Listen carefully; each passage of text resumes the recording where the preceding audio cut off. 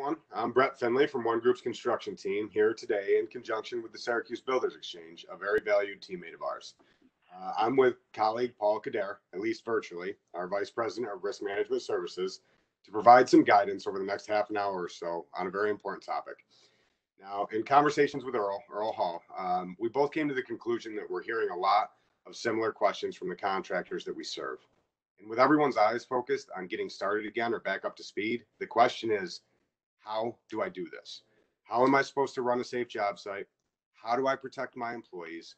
Are there any OSHA requirements? Do I need a COVID-19 specific safety plan? The answers, well, they can be complicated. And for the most part, it's uncharted territory, right? I mean, we haven't really been through something quite like this before. But with all of that being said, we're going to spend this time on one of the most consistent questions that we've received. And that is, how do I build a COVID-19 safety program? And we have sent along material through Earl to the membership via email for you to reference throughout this webinar. So at this time, I'm going to give you to Paul Kader, a much smarter individual than me, to provide necessary guidance. Good morning, Paul. Morning, Brett. Thanks very much. So we're here today to talk about how COVID-19 impacts our activities on a job site. And what we're going to do is we're going to review an outline of a job site safety program as it relates specifically to COVID-19. Now, this is just a template. It's not a done deal relative to a safety program for your jobs, because your jobs are going to be slightly different from every other job. So I very much recommend that you take a look at the safety plan that's in the handouts, and you look at our outline, you listen to our discussion today, and think about how you would apply this plan to your operations, your specific operations, and make changes to it. Build your own safety plan so that it deals with how you do work. So what we're going to do is we're going to jump in, and we're just going to go through the basic elements of the safety program itself related to COVID-19. And keep in mind, this would be in addition to that safety program or plan that you have governing the rest of your operations as far as how you do things. So what we want to do is jump in. The introduction part of this is just why we're doing this, why we're implementing a COVID-specific safety program. And that takes twofold. Number one, we want to protect our employees and the employees of subs and others around us so that we can get jobs done. If you look at the research out there right now on COVID-19, you can see that, yeah, it is a very, very virulent substance that can cause the illness among people with kind of minimal exposure, a few breaths or whatever the case is. So when we start looking at this, it's not something that we can just take lightly. If you run into a situation of an individual on your job site who is packed into other people doing work on your job site, or maybe in a job trailer, or maybe traveling with folks, whatever the case might be, and you start spreading the virus among your staff, then what's going to happen is you're going to lose people very quickly and for quite a bit of time. It's not a 3-day cold. It's at least a 2-week and sometimes 2-month, 3-month process. So we don't want to have this virus spread through our workforce on our job sites, because it's going to do nothing but cause havoc. So that's the primary reason that we do this. Secondary reason is some of the other contractors, some of the GCs, some of the owners are mandating that you have a COVID-specific safety program in order to do work on their site. And this will meet most of their needs. You'll have to look at the job specs to make sure it meets all of their needs and adjust it if needed. So let's jump into the elements of this safety program. And the elements that we're going to be dealing with are things like having a policy statement.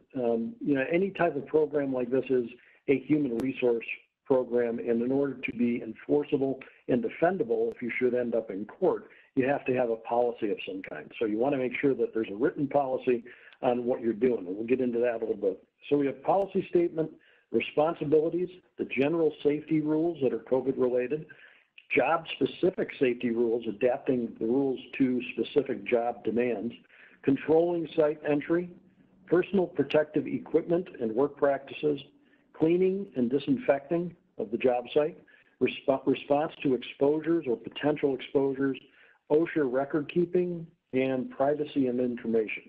Those are the key elements of a general safety program related to COVID. And now let's jump into each one and talk about them.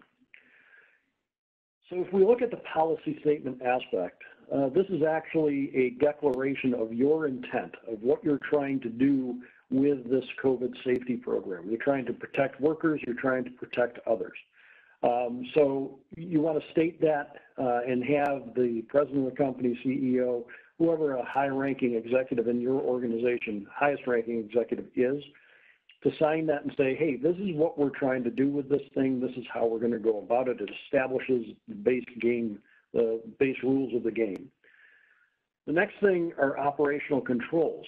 So if we get the policy statement written, we have to think about how we're going to do work on a given job site.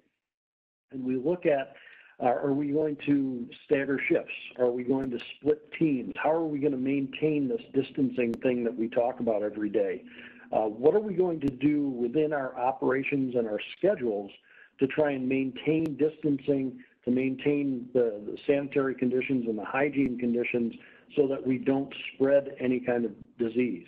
Keep in mind that when folks are on your job site, you may be very confident that they are not infected. However, those folks go home at night and they're exposed to their families who may be going out into the workplace, maybe going out into social environments, who may not be adhering to the distancing rules and whatnot. So it's very easy for the virus to be contracted by a family member, brought home, spread, and then brought to your work site. And when we're talking about the spread, you have to remember also that in the first 2 weeks of gestation of this virus, when people are asymptomatic, they're not showing any symptoms, that period just before they start showing symptoms is when they're most contagious in spreading the virus. So you may not know that the individual is infected at that point, and you bring him into your work site and he's spreading the germs. So you want to maintain those hygiene and distancing controls across the job in order to keep people working. So now let's jump into the key elements of the safety program, defining responsibilities. It's very easy for us to say we want to maintain distancing and whatnot. We want to possibly be wearing masks, and we'll talk about that in a little bit. Want to encourage hand washing and whatnot, but we have to define that within our company, and we have to give specific responsibilities out. People are not just going to naturally do these things. It's a change to behavior, so somebody's going to have to look at it, support it, reinforce it, and whatnot, and that's your managers and supervisors. Define those responsibilities very clearly for them, talk to them about it, train them in it, and hold them to that. Next are defining the employee responsibilities, what you expect the employees to do relative to COVID-19. You want to tell them about that, you want to write them down, give them a copy of that, and then you can hold them to that and reinforce this change in behavior that we're asking for. Those are key elements, because if you don't define the behaviors that you want and the responsibilities, you really can't hold people to it very effectively. So defining responsibilities is a key element of this safety program. The next thing is general safety rules. We've got the general safety rules across our job sites of wear safety glasses when you're doing cutting and grinding. We've got general safety rules of wear boots when you're on the job site and things like that, a hard hat when there's overhead exposures. But now we have to look at COVID-specific general safety rules. Things like if you're sick, if you have symptoms, stay home. Don't bring that into us. If you feel sick on the job site, go home. Don't stay and spread those germs. We have a culture that, and I'm part of it, that if you felt a little sick, if you had the sniffles, if you had a headache, if you had the flu, if you were missing a leg or an arm, you'd drag yourself into work and you'd get your job done on any given day. Well, we've got to change that behavior with this COVID stuff because of the way it spreads.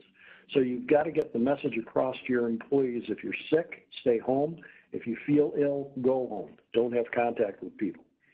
Other things in general safety rules, such as meetings. You don't have meetings in the job trailer anymore. You don't bring in 5, 6, 7, 8 people. You don't have the toolbox talks in the job trailer anymore. You don't gather in a group on the job site tight together because you can't hear very well, because you can't, because that's how you spread this disease. If you're going to have meetings, if you're going to do things like that, you might want to do them off hours. If you're doing a safety meeting, do them off hours and get people on the phone to do it. If you're going to have a meeting on the job site, then you maintain distancing and you might put masks on everybody.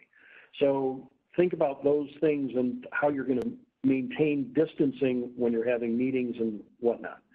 Breaks and lunch. What are you going to do about where people eat and where people have their breaks, where the people have their lunches? And this could be, you know, a lot of times it might have gone back to the job trailer. You might have gone back to a given area where everybody got together and had their lunch. Think about the distancing requirements in there. Think about the hygiene requirements for that. And think about some jobs. I know guys go out to their truck and they'll jump in the truck with somebody else and have their job. Well, there's probably nothing worse than getting into a car or a vehicle with somebody who's potentially infected with COVID, because every breath they're taking, you're inhaling when they're done with it. And that's where you catch the virus. So think about things like that. Think also about ride sharing. A lot of times you'll have guys either meet at the shop and drive out to the job together, or come to the job together from home to pick other people up on the way. Not a good practice. If you could avoid it, because again, you're sticking 2 people or 3 people, 4 people into a vehicle, just sharing each other's air and everything they're inhaling and exhaling. Next, we want to look at job-specific safety rules that are COVID related. And this is going to be very, and I'm not going to give you all the rules on this because, like it says, it's job specific. You have to evaluate the job and think about, are there distancing problems? Are there hygiene problems? What's going on this job that I have to think about in relation to COVID-19? But some of the things that might spark interest would be things like entering occupied buildings. If you're doing work in a building that there's already people in, what are you walking into? Are there controls in place in that building? Are there controls that they want you to adhere to before coming into that building? So you need to prep for the job. What kind of space are you going into? Is it a tight space? Is it wide open space? Are the windows open, or are there any windows in the building at the time? All these things have an impact on the likelihood of sharing this virus. So take a look at, from a job-specific safety standpoint, what you're sending your folks into. Also look at things like visitors, subcontractors, and whatnot coming into your job site. I'm a safety person, worked for an insurance company for a whole bunch of years, and I used to go to job sites all the time. This is probably not the time you want somebody coming out to look at your job site, because you don't know what that visitor, vendor, subcontractor, or whatever is bringing in with them. And you don't want somebody coming in and infecting your team. If you have to receive somebody, then maybe you want to establish some form of screening process, or you want to establish some sort of rules for them when they come onto the site. So if you're having a visitor, you may say, yes, okay, we need you to come on this site because we need you to do whatever. But we want you to, if possible, answer these questions for us about whether you've had a fever, about whether you felt ill, et cetera. If you've answered yes to any of those questions, then we're going to have to delay this, or we're going to have to get somebody else to come on site. When you come on site, we're going to ask you to put on a mask or wear a mask coming in site, and we're going to ask you to keep that on at all times when you're on our site. Be very jealous about what people bring and share, because it's very important. And speaking about bringing and sharing, think about if you do have anybody that tends to come on site and bring and share a plate of cookies, or a case of iced tea, or whatever the case might be. You don't want to share anything on site anymore, not right now. If people are bringing stuff in, then you can either tell them to go put it back in their truck, or just put it right in the trash on the way through, because we're not going to be sharing that kind of thing. So think about those job-specific procedures.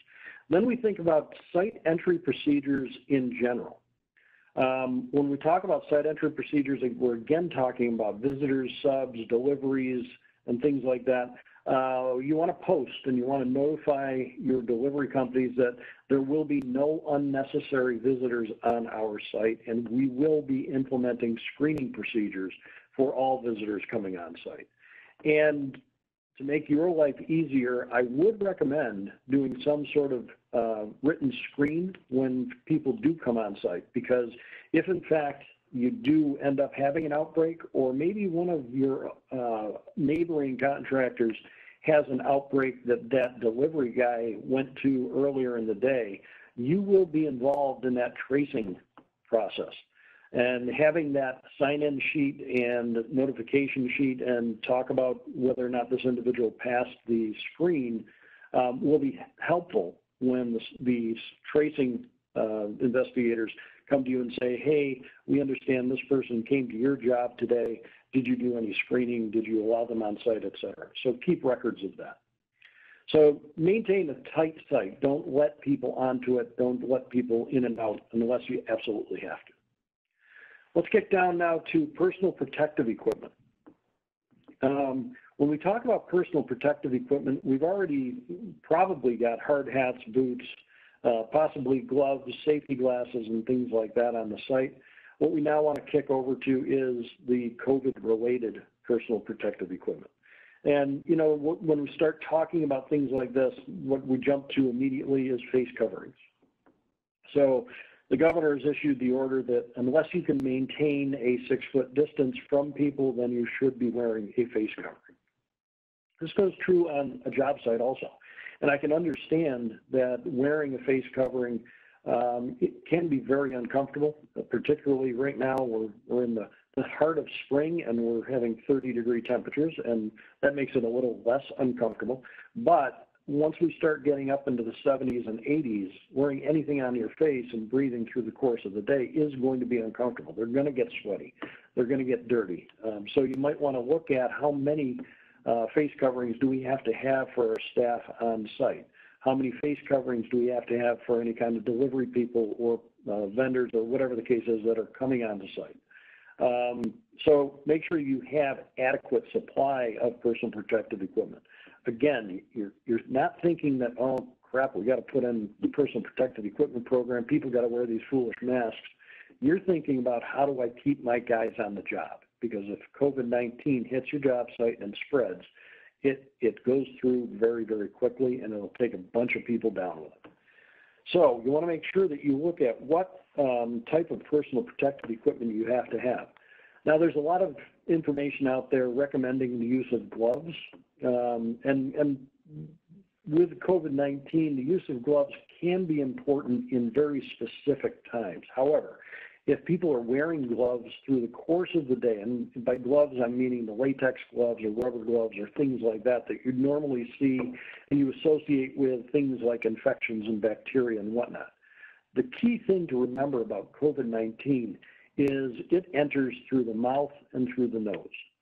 So if you give somebody a pair of gloves that they're going to wear all day long, the key issue is that they're still going to be touching their face, their mouth, and their nose through the course of the day, whether they have gloves on or not. There's no route of entry through the skin and through the hands, so the gloves aren't protecting that individual through the skin and through the hands. And the gloves aren't protecting that individual if they're still touching their face or their nose. So when it comes to the use of rubber gloves and things like that, those may be valuable in very specific situations in which maybe there's, you suspect that there's either equipment that's contaminated or there's materials or tabletops or whatever the case is that's contaminated, and you want to give somebody a pair of gloves until they get done cleaning that. Then they remove the gloves properly and dispose of them and then wash their hands again. So when we talk about the personal protective equipment, think about what you're doing. You're doing the face masks, you're doing the gloves. Safety glasses are an important piece of this because a route of entry for COVID is through the eyes. You can get it through the mucus in the eyes. So if you get splashed, if you touch your eyes or whatever the case is, you can transfer the virus into your body by touching your eyes. So if you're speaking with someone, and this is something to remember about distancing and whatnot, if you're speaking with someone or if somebody's yelling across the parking lot to you or if somebody sneezes or coughs or whatever the case is, they are expelling water droplets from their lungs into your face while they're speaking to you or into the area when they're yelling or whatever the case might be every time they do that. So if you're in close proximity, you want to make sure that you're not getting hit with that and it's not having a route of entry into your body. So basically, and it gets a little graphic, we don't want spittle hitting us in the face and transferring into our eyes and nose and mouth. So that's where the masks and that's where the safety glasses and things like that can be beneficial. So think about that as you're going through your day and look at your job site, look at your situations and say, okay, you ought to be wearing safety glasses on the job site, even though we're not doing grinding or whatever the case is. You want to make sure that you're wearing a mask unless it's not necessary or unless we can get the distancing right. So think about all those things as you're going through. And keep in mind that the PPE we're talking about is in addition to your normal PPE. So let's keep going through this process and let's talk about job site cleaning and disinfecting. And this is something that everybody goes through. We've always tried to keep a clean job. We've always tried to keep good hygiene on the job if at all possible. But now it's taking another role. Now it's taking to try and prevent the spread of coronavirus on our job site. So first thing you need to do from a cleaning and disinfecting standpoint is personal hygiene. And when we think about personal hygiene, that means when you come to work in the morning, we don't know what you're bringing in with you. We don't know what you've touched. You stopped at Dunkin' Donuts for coffee on the way in and somebody coughed on the cup before giving it to you. You've got that on your hands at this point. So we want to make sure that when people come onto our job site, first thing they do is wash their hands good. And there's plenty of videos and posters and pamphlets and instruction on how to wash your hands. We've all heard the story, if you sing happy birthday to yourself a couple times while you're doing it and don't stop washing until you're done with the song, that's going to be very helpful because then you wash your hands effectively. COVID is susceptible to basic soap and water. So wash your hands when you come on the job site and frequently throughout the day. If at all possible, provide hand washing sites throughout the job site or at least hand sanitizer throughout the job site so that your employees through the course of the day as they're touching things, coming in contact with things, can sanitize their hands effectively. Think about your equipment and tools and your vehicles and how you can sanitize those. If you're slip seating on whether it's a dozer, whether it's an excavator, whether it's a truck, whatever the case may be, if I'm that operator, first thing I do before getting into and starting operations on that vehicle are I'm going to wipe it down because I don't know who was in there last. I don't know what that person has been exposed to over the past 24 hours. So I'm going to wipe that vehicle down. So you'll need supplies to provide for that. Clothing and whatnot. Think about if you do have situations where you find out somebody's infected, you find out somebody's got a problem or somebody is potentially infected. Well, what are you going to do as far as what they're wearing and what they're leaving around? If they're leaving coveralls or jackets or whatever the case may be on site every day, lined up next to everybody else's, there is an opportunity for transfer of bacteria or transfer of viral particles by putting things close together. So think about what you do with things like that. And PPE, make sure that there's opportunity to clean the PPE prior to using it in the day. If you're using safety glasses or whatever the case may be, whether it's a respirator or something along those lines, it's very important to clean those periodically, at least at the beginning of the day, at least when you go back after lunch or whatever the case is, to make sure that you've cleaned off any potential exposure on that. When we think about the hygiene aspects of COVID-19, the National Institutes of Health, way back in April, actually in March, which seems like years ago, put out a notice of how long the viral particles can stay living on different substances. And we look at it and you find out, wow, it can live in the air for 20 to 40 minutes if the air is not disturbed or diluted. It can live on hard surfaces for up to 3 days. So that tabletop in the trailer or the equipment that person's using, if somebody came through, coughed on it, sneezed on it, or whatever the case is, there may be viral particles on that. And it's just a matter when you talk about the potential for exposure, you look at how many viral particles you take into your body in the course of the day. So if you're taking in 1 or 2, there may not be enough there to start you into the whole scheme of coronavirus or COVID-19 disease. But if you increase that, if you don't use hygiene practices, if you're speaking to people closely and they're coughing on you, sneezing on you, or you're not taking precautions, you're taking more and more of the virus particles into your system, and that's what sparks the disease. So we're trying to minimize that exposure. So when we talk about the job site cleaning and disinfecting, we talk about personal hygiene, we talk about housekeeping throughout the site.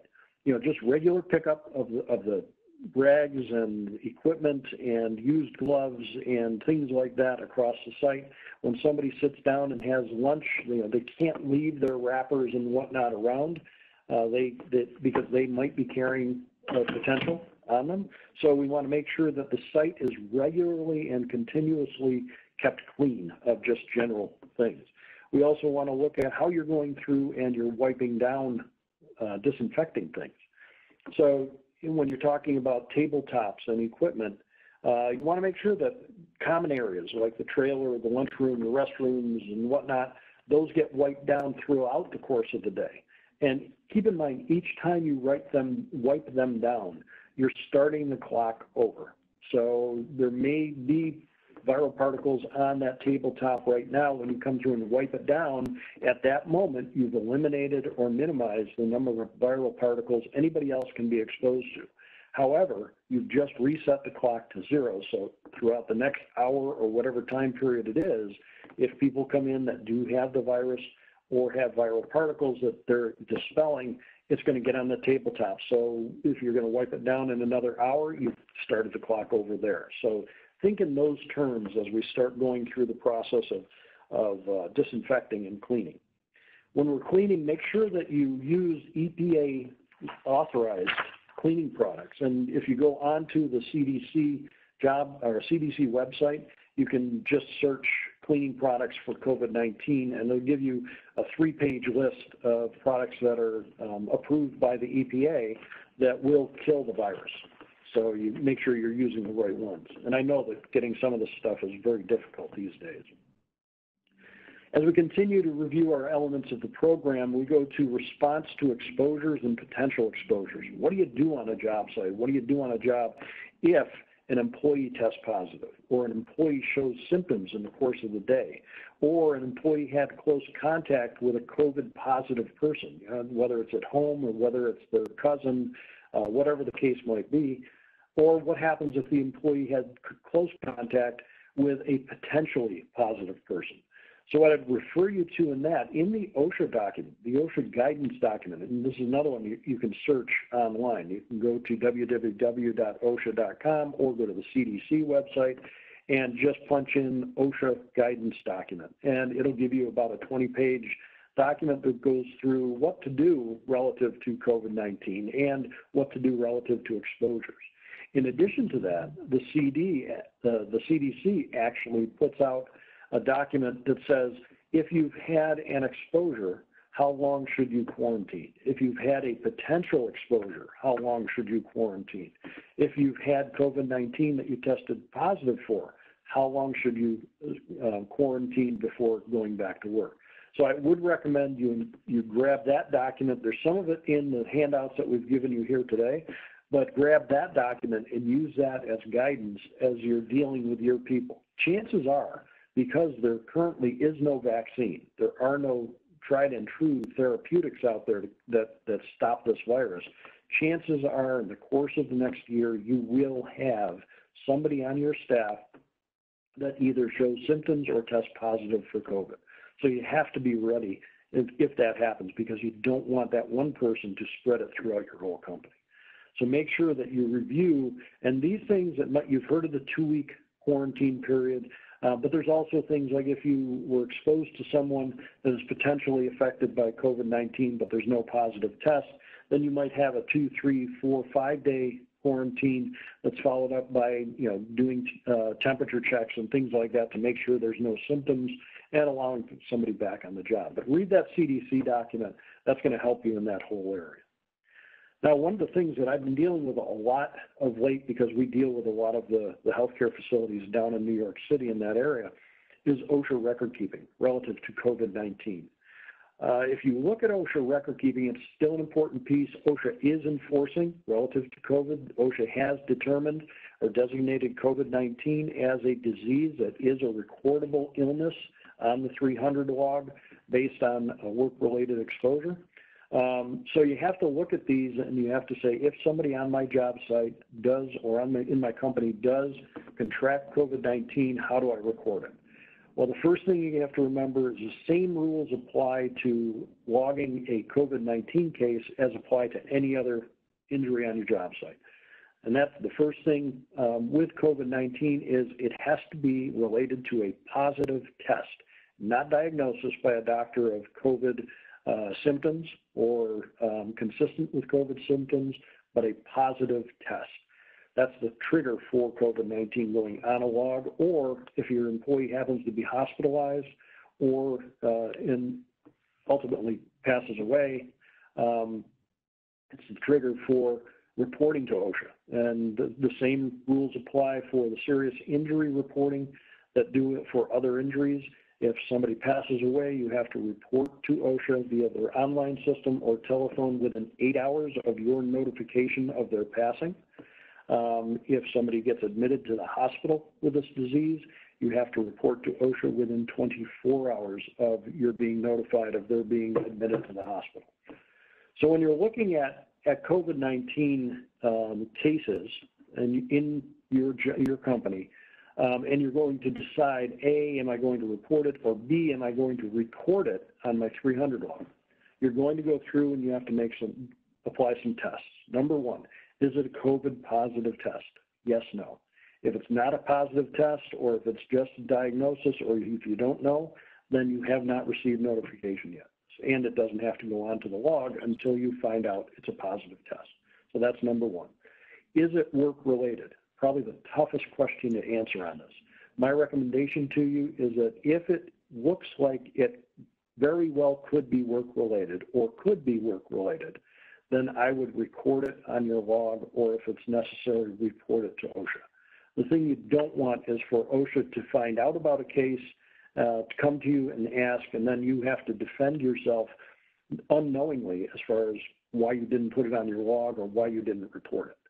If you have cases that you look at, you say, I really don't think this is work-related, then document your rationale for designating that as a non-work-related injury.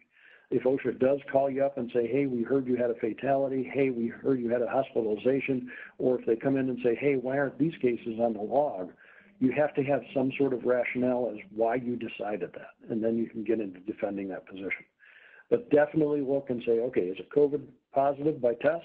Is it work-related? And then does it meet the other criteria for a work-related exposure to go on the log? Is it lost time? Is it treatment beyond first aid? Is it job transfer? And in some cases, it might not be. If you send somebody home on quarantine and then 3 weeks later it's determined that they are COVID positive, you might have a situation where they stayed at home, they treated at home, they took Advil over the counter, and then now they're going to come back to work. So there may not have been treatment beyond first aid. They may have lost time. But you got to look at all the elements triggering what would put it on the log. But you do have to put these things on the log if they are, in fact, work-related and they meet the other criteria. The last thing is privacy of information.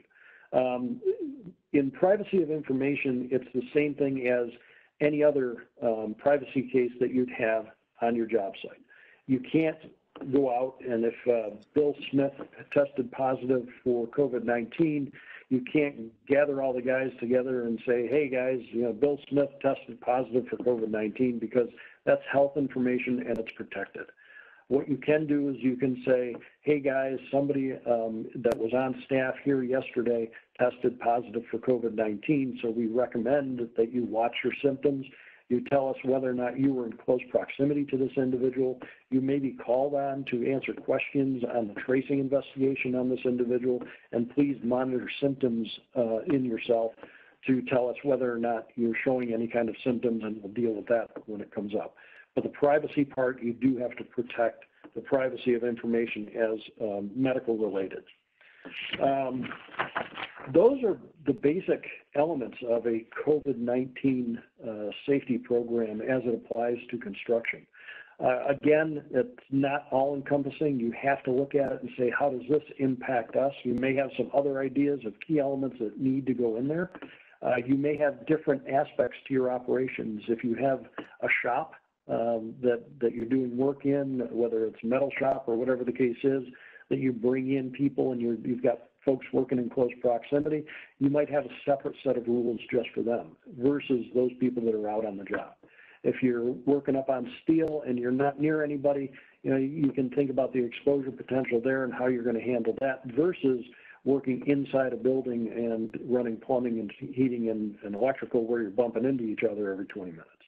So as you look at your jobs, think about how these elements apply to you and build a program that's going to minimize the exposure that you have and your employees have for contracting COVID-19. Again, this stuff is very, very virulent. It will spread through your organization like wildfire, given half the chance. The controls we're putting in place now are something to help block that and protect your employees and keep you on the job, basically. So I hope this has helped. Brett's going to come back and give some closing thoughts. If you want to jump in there, Brett. Yeah, no, thank you very much, Paul. Obviously, a lot of great information there, certainly a lot to digest and to retain it all well. I know I'd struggle with that. I believe the most important takeaway is that you, the listeners, you have resources and materials available as you try to navigate this situation.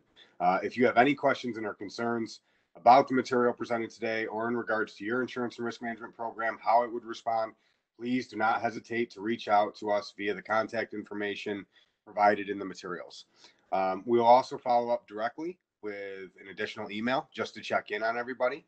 And again, from One Group's construction team, thank you very much for joining us today. Earl, thank you very much for the opportunity to work alongside the Syracuse Builders Exchange. And Paul, thank you very much for all you do. Everyone, have a great day. Stay safe, happy, and healthy. Thanks again.